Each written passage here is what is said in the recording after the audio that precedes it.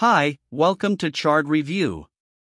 Today I'm going to explain a South Korean fantasy romance show called Alchemy of Souls.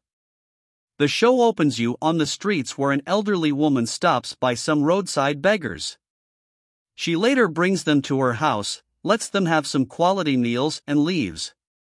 Right then a devilish-looking man with blue skin color appears and tries to attack the beggars. He is about to kill them, but luckily a demon slayer, Jang Kong, arrives there and throws it away. Jang then uses supreme water control powers and confines the devil within it, impaling it badly. It turns out the creature is actually the son of the same elderly woman. She begs Jang to bring him back to normalcy as he was the one who mis-executed the forbidden soul-shifting technique on her son and made him go wild. But to her dismay, Jiang refuses to do it and mentions that it is useless as her son has already gone too far. Ultimately, Jiang throws the creature into the ocean, which upon losing its energy transforms into a rock. I can already tell this show is going to slap in the following scene in Ailing. Her discovers these failed soul-shifting experiments by Jiang and invites him to the palace. However, instead of punishing him, the emperor requests Jiang to exchange souls with him for a few days so that he can conceive an heir to the throne. I'm going to need to borrow that dick. At first the demon slayer refuses, claiming it is dangerous, but when the stubborn emperor insists, he gives in. Soon, Jang begins the forbidden procedure and successfully exchanges souls with the emperor. However, as soon as it is done, the emperor rushes to meet Chang's wife Da Hua. He immediately begins making love with her and the poor woman happily complies, unaware that it is not her husband, Dark. The scene then fast-forwards by 20 years, where we are introduced to Knoxville, a skilled assassin who has been killing Magus. She fights with Park Jin, the leader of the Park family, one of the top 4 families in the city of Deho. Natsu manages to defeat a large number of soldiers alone, but she is ultimately overpowered by Park Jin, who injured her with his sword, left with no options. She flees the battlefield and quickly transforms her soul into a different body. Soon Park Jin also arrives, and when he finds out that Natsu is interchanged bodies, he is livid. Nonetheless, he takes her body and her sword, hoping she will return for them elsewhere. Noxie was possessed the body of a girl named Moody Oak. It turns out she is a blind girl who was about to be sold to a brothel. However, after the switch, Noxie was retained some of her qualities, because of which she is able to see clearly later, when she is brought to the brothel. A senior female approaches her and makes her aware of the 4 seasons of Dai Ho. It turns out that a group of 4 talented and appealing offspring of the 4 prestigious families, the Park family, the CIO family, the Jin family, and the Jiang family, represent 4 different seasons in Daeheo. After hearing this, Nashi remembers that these are the very descendants of the people who had killed her parents when she was a child. A murder that she witnessed later. Noxu tries to flee the brothel, and on the way she stumbles upon one of the princes of the place, Jiang. Luke, despite being the son of Jang Kong, he is alluded to be the offspring of his mother's extramarital relationship. When Noxu attempts to rob him of his money, Jiang Yuk convinces her into stealing his jade plaque instead and allows her to flee. As she runs away, Januik seems impressed by her moves and guesses her to be the real Noxo. Elsewhere, the group for which Noxu previously worked as an assassin wants to remove all of her traces so that no one can ever relate them with Noxu. In the following scene, Noxie visits the market to sell the plaque that he got from Jiang Yuk right then. She notices CEO Yul, prince of the CEO family, and remembers that he is the one to whom she gifted her bird whistle during their young age at the buyer shop. Suddenly, a few guards from the Jiang family arrive and capture her. Afterward, Natsu was brought back to Jiangsu's place, where he reveals that he has purchased her from the brothel. He now intends to use her as his personal maid. Having no other options left, Noxo agrees to follow Django's orders. Later, she discovers that Jiang Uk has a plaque that she can use to enter song. them a secret place where mages and royals train magical spells and improve their skills. Noxie was well aware that she needs to gain back her powers before entering the place, yet she makes the decision to enter Songroom discreetly, hoping that her sword will help her regain some of her powers later at night. After Jiang Yuke falls asleep, Noxie steals his plaque and runs to Song Ram. Soon Jiang Yuke also opens his eyes, and it appears as if he was well aware of what's happening. Meanwhile, Noxie out your Songroom to get her sword back, but finds the place being attacked by a group of shadow assassins. They light a fire in the training center and attack the guards. Noxie watches from afar as the four seasoned soldiers stave off the assassins, which appeared to have been sent by a guy in a black cloak who worked as Noxia's superior. While the two groups are fighting, Noxie runs toward Zhang Jinggak, a training center where mages and people of Sangram are trained. Here she gets to know that the assassins have been sent by her superior to get hold of these items. Meanwhile, after realizing that the fire in the training center is simply a diversion, Park Jin, the leader of Song Rim, rushes to Jianjun Gak. However, to his shock, Noxie's body and sword have already been stolen by the shadow attackers. He then urges everyone to look for the invaders and capture them before they manage to flee. While looking around, Koyul spots Anoxia and begins chasing after her. He is about to catch up to her when suddenly Jiang Yuke steps in to save her day. He pulls her to a safer place and under the moonlight observes the distinctive pattern in Noxie's eyes. Looking at her, Jiang Yuke mentions that she is supposed to be the master he is looking for. Here the scene flashes to the past and it is revealed that Jiang Yuke is the one whom No Wa had given birth to right before she died. Sadly, Jian Kong refused to accept him as his son and also blocked his gate of energy, hindering him from using any superpowers. Back to the present. Jiang Yuke reveals to Natsu that he knows about her true identity. In exchange for protecting her, he begs her to serve as his master. Right then CEO you will notice his Noxie and tries to attack her with his sword. But Jiang Yuke again manages to save her. Seeing him, Koyul gets surprised and apologizes for his sudden attack soon. Park Dangu, a descendant of the Park family, also joins them. While Jiang Yuke and CEO Yul are talking about past incidents. Sometime later Jangut introduces Mood Yak aka Noxie. This is personal maid and Koyul apologizes for chasing her earlier. Park Denge also praises her for making an effort to protect her master. They then inform the duo about Nox's missing body. Park Jin learns that a spy is hiding in Song Ram and orders his men to identify him or her. Afterward, in the secret chamber where her original body was kept, Noxie, Jiang Yuke Shul, and Park Denge gather and start to discuss. To Noxia's annoyance, Django keeps insulting her real self, making her frustrated and even more determined to eliminate him. Soon after the two are left alone, Django coerces her to reveal her true identity, and she admits that she is Natsu. In turn, she asks him about his motivation for assisting her. Januik says that he wants her to serve as his master. Surprisingly, Noxie declines his offer, compelling Jiang Yuke to use a hidden device to confine themselves inside Jianjun Guak. He then warns Natsu that if she kills him, soldiers of Songroom will find her when they open the chamber. But if she accepts his offer to be his master, he can protect her from getting killed later. After describing how weak she has become, to the soul-shifting Noxie informs Jiang Youth that she needs to find her sword to regain her powers. She also mentions that she will need her sword to open his energy gate, which was closed years ago. Hearing this, Januik asserts that they can't attempt to open the locks until the closing mechanism ends. This infuriates Knoxville and she tries to strike Januik, but in the process she unknowingly steps on a floor switch, causing the floor to collapse.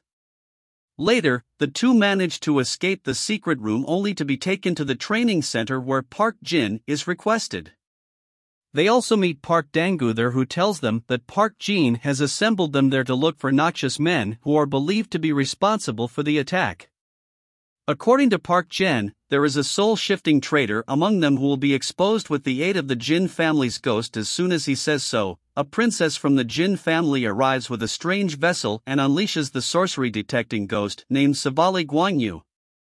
It slowly flies out from the antique pottery and starts to look around. Taking on the shape of an animal just as Django can Noxu anticipate an attack from it, Gigu leaps upon another soul shifter behind them. The latter tries to escape, but Seoyul easily finishes him off with a single strike. Meanwhile, Nox, who views this as a chance to escape.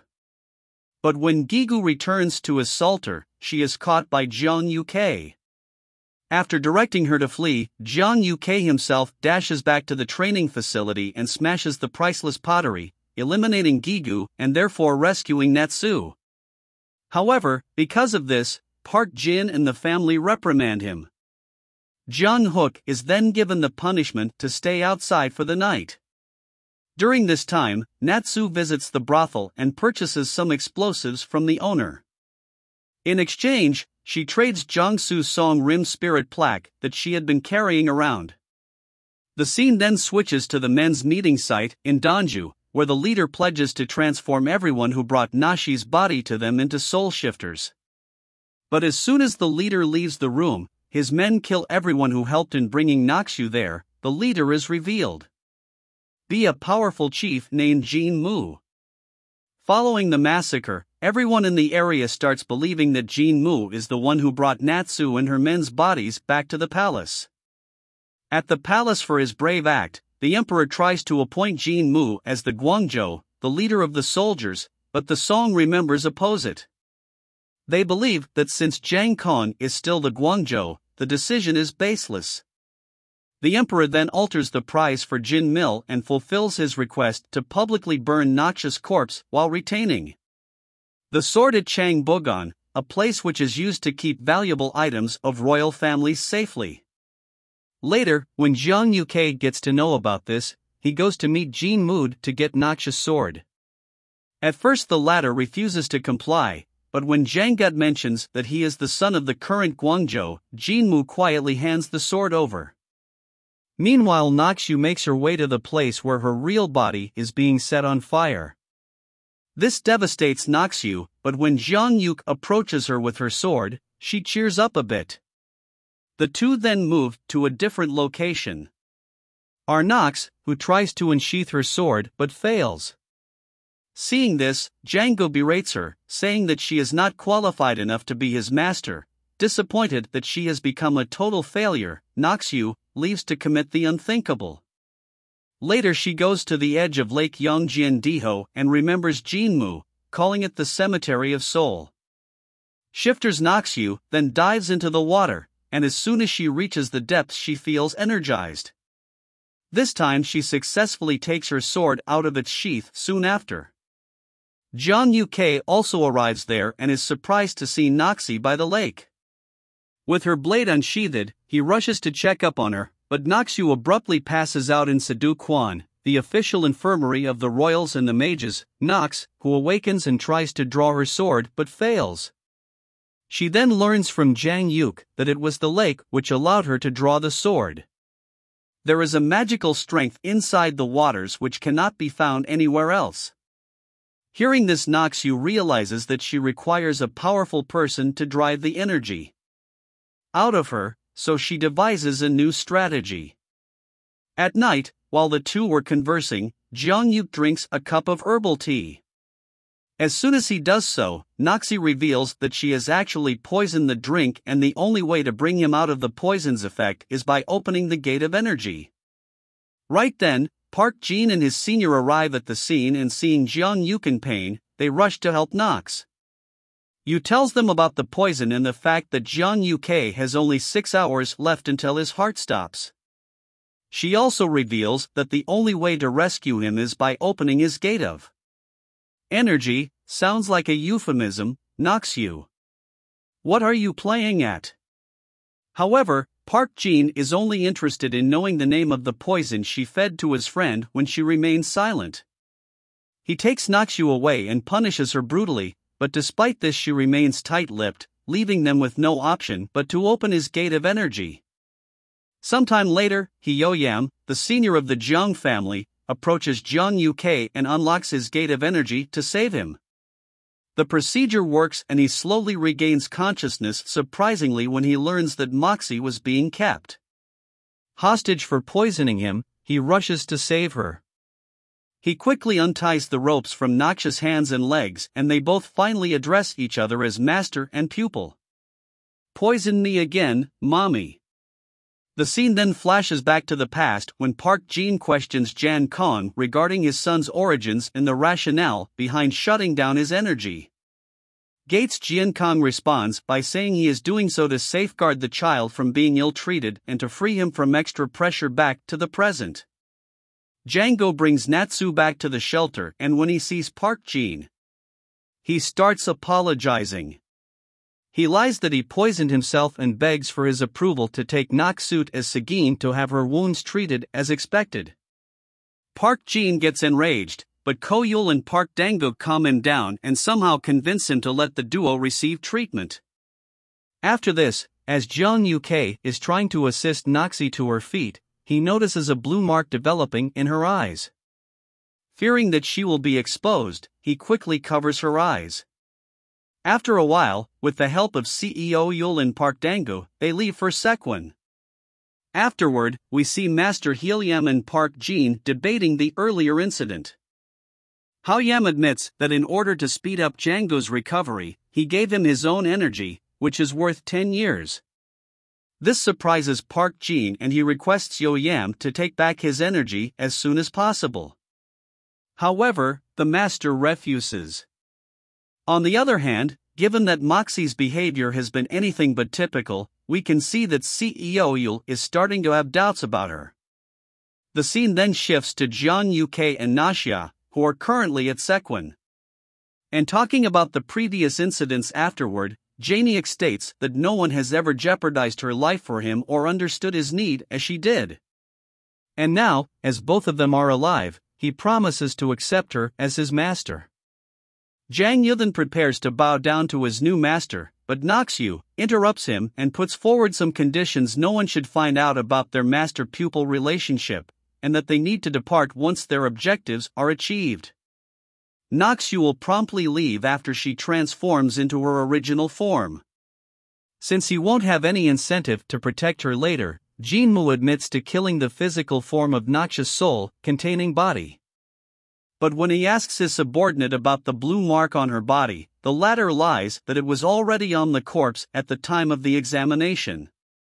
Jinmu then deduces that Noxu must have used all her energy, because of which she was unable to fight back. He recalls the past when Jang Kong had his soul switched into the Emperor's body. It is then revealed that this incident is what inspired him to learn about soul shifting from Jan Kong. Next, Noxie starts her teachings with Jeong Uk and tells him about the 3 requirements for being the finest mage in all the land during their classes. She quickly learns that he has no background in martial arts, making it even more difficult for her to train him. In the following scene, as Noxie was cleaning outside Sagin, she and Master Hyam get into a minor argument. However, he tells her not to be offended as his wrath is only directed at Jeong Uk. Hyam also tells her that he genuinely loves Jeong Hook and has invested his energies to help him recover faster. When the latter also confirms this, Natsu becomes excited. She now intends to steal this energy for him, but in order to do so she needs Hyo-yam's breathing technique. As Xiaoyul is a member of Hyam's family and is probably using a similar breathing pattern, Noxu pursues him to learn the technique. Xiaoyul then becomes intrigued and gets closer to her. But as he is about to explain his breathing pattern, Jeong Uk arrives there and ruins the whole setup. He then reveals the Noxu that he has already managed to acquire the breathing skill from Hyam, and is currently practicing it. Later, a new character, the Crown Prince of Diho Go-won, is introduced. He is revealed to be Jinmu's student, and the latter informs him that Jiang Yukei has taken Noxious sword despite the fact that the emperor gave it to him. Hearing this, Gaowen gets angry at Jinmu and criticizes him. Go on with your bad self.